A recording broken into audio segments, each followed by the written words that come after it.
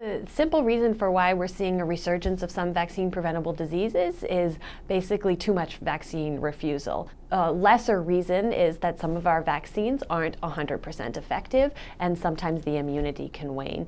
The most common vaccine-preventable disease that we see year in and year out is pertussis. The children who we really need to prevent pertussis in are infants under 6 months of age, and we see that in communities where vaccines are being refused, there is always an uptick in pertussis cases in those children, and closely following that, an increase in hospitalizations and unfortunately an increase in deaths as well. There is a fairly new recommendation that pregnant women get a pertussis vaccine for each pregnancy, and this is an exciting new recommendation because that pregnant woman is not only protected, but she also passes on some of that immunity to her newborn infant. Another example of a vaccine-preventable illness that we're seeing is measles, and we are seeing pockets of measles again in communities where the population is under-vaccinated.